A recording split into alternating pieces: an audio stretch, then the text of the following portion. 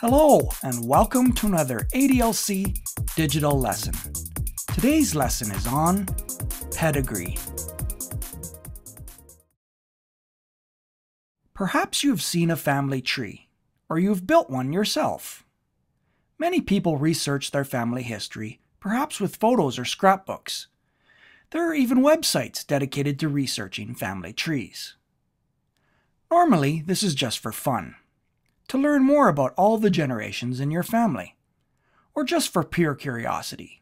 But when a genetic disease occurs within a family, for example, a baby unexpectedly has a genetic condition when the parents do not, this is a serious reason for doing research into a family's history.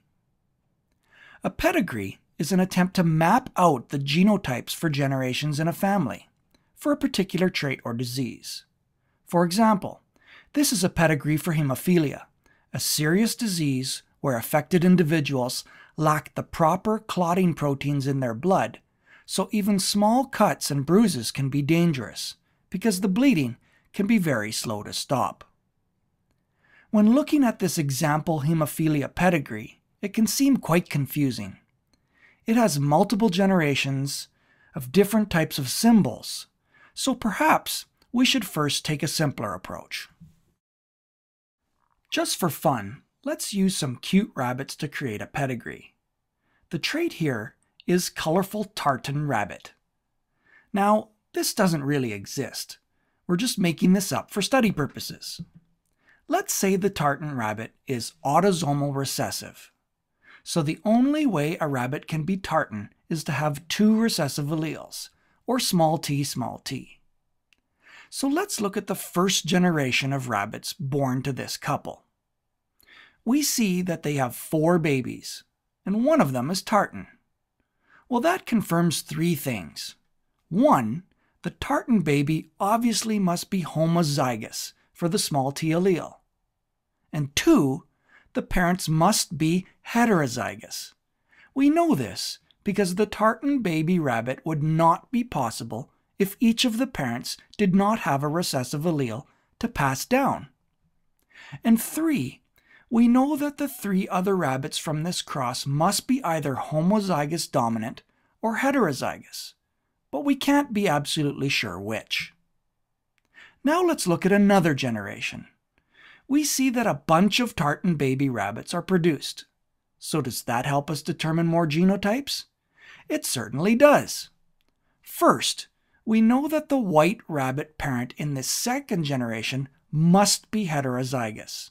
If it was homozygous dominant, it would be impossible for any of the babies to be tartan. But this couple produced 4 out of 8 tartan babies. If we look at the Punnett square for this cross, it confirms that we would expect a possibility of 50% of the babies to be tartan. It also tells us that the non-tartan babies must be heterozygous. Now, if we want to do a lot of pedigree charts, it's not really practical to draw rabbits or other creatures. So instead, we use easy-to-draw symbols. Typically, this is done using squares and circles to represent males and females, white or black to show normal or affected, and half when we are sure the genotype is heterozygous. Remember that when someone is heterozygous for a genetic disease, they are called a carrier.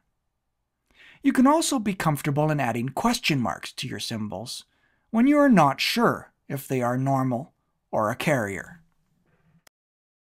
So now let's return back to that difficult pedigree for hemophilia, and maybe we can make more sense of it.